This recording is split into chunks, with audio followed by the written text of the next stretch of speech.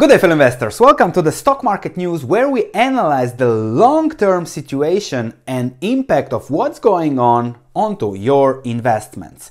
Today we're going to discuss the possible impact of the coronavirus to the global economy, to your investments.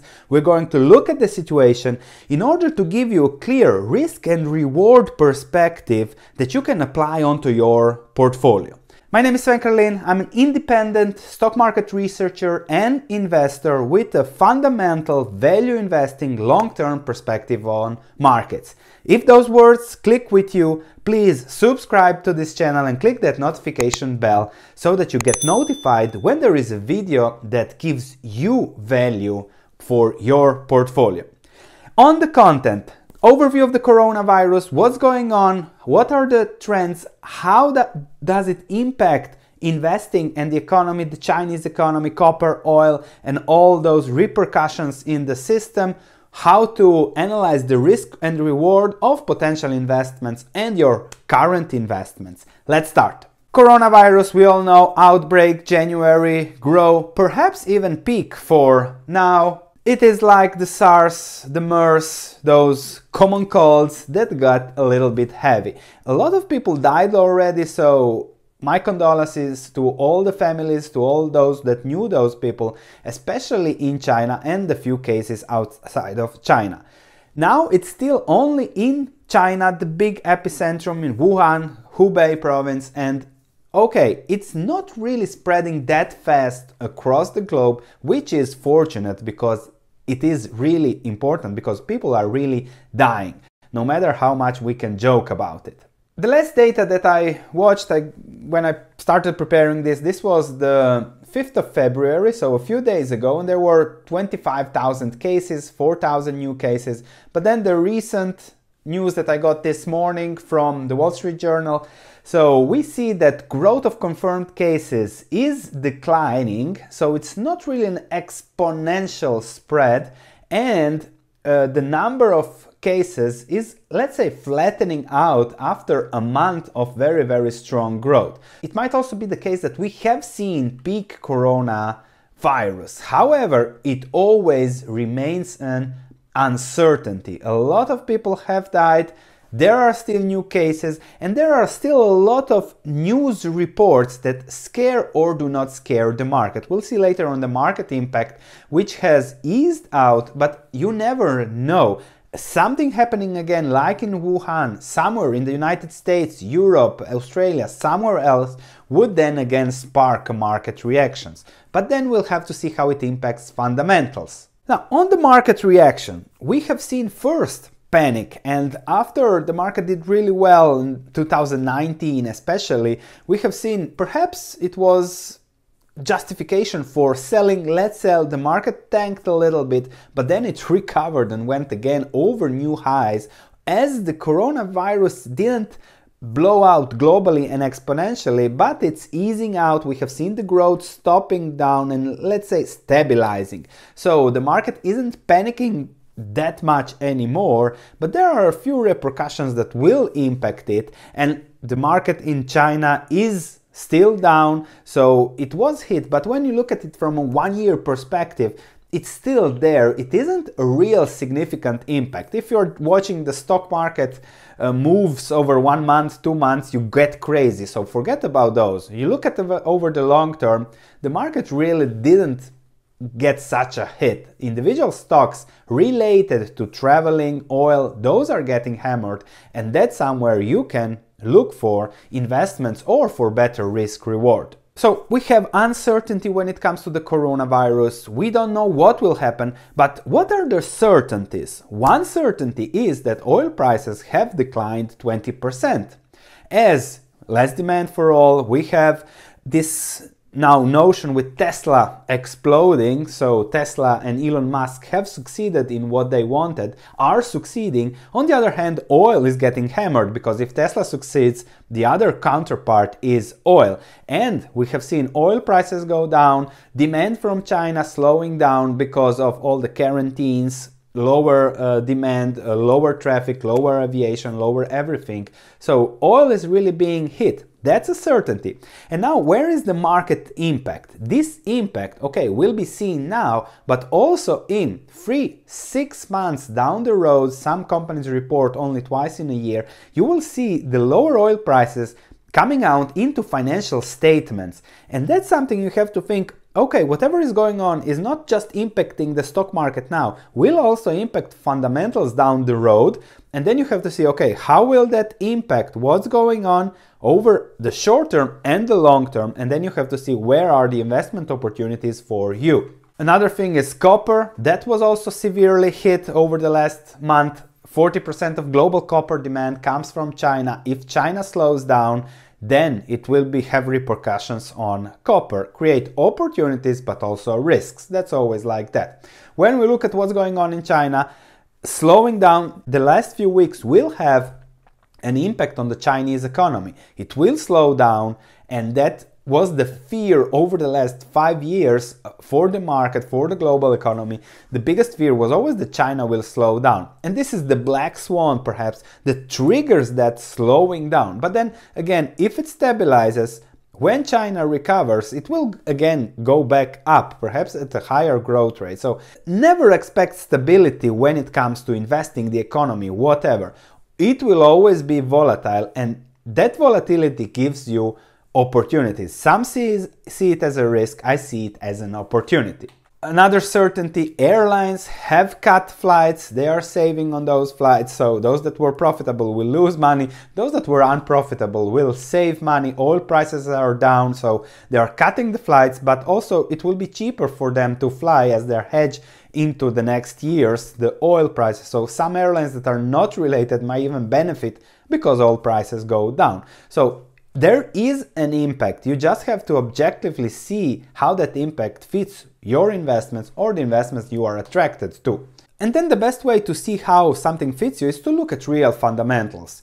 There are companies, you look at the cost of what they are producing against the price, against the probable long-term price or something. In this case, just to take oil as an example. Oil is down now, but you have companies that wherever the price of oil remain very profitable, and then you have risky companies that if oil prices go down, companies become worthless. California Resources, if oil prices go below a certain range, it's worthless, especially given the debt. However, on the other hand, Shell, for the next 8 years, they will be pumping oil profitably, and if oil prices go up, they will be making more money, but the stock price is much less volatile, so much less risky. And then you have to see, okay, what fits best my portfolio? Something crazy risk, I can lose everything, but the upside is 10 times like California Resources.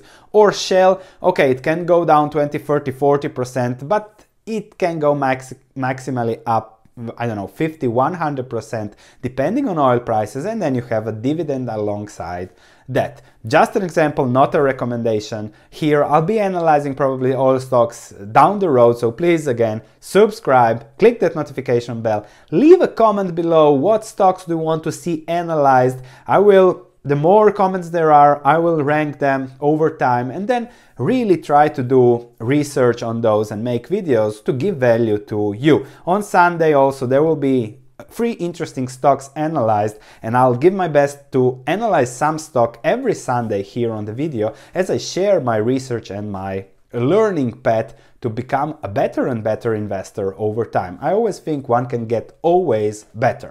And then a long-term perspective. What is certain? Look at the long-term charts of the S&P 500, of the Shanghai index.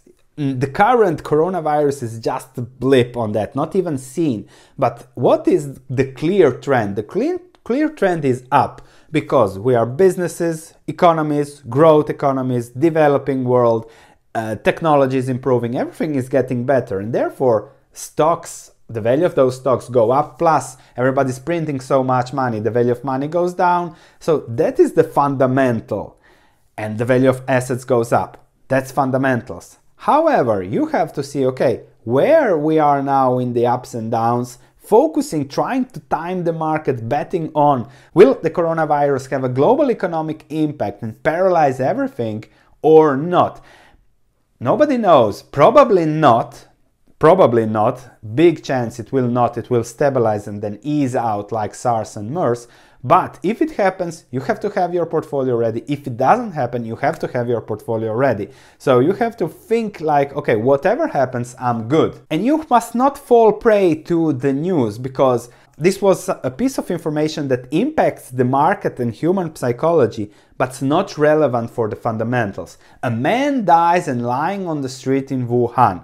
And then in the text they say they don't know from what died, but this picture went all over the world, stocks went down, and this picture had an impact. But it's not a fundamental picture. We have seen the fundamentals, the analysis. A chart is a fundamental picture that gives you data. So really check your data and your resources. Don't fall prey to mass media outlets. And that's something very important to understand and analyze when it comes to investing. And as I said, you have to find something that whatever happens, it works well for you. So what always works when it comes to investing?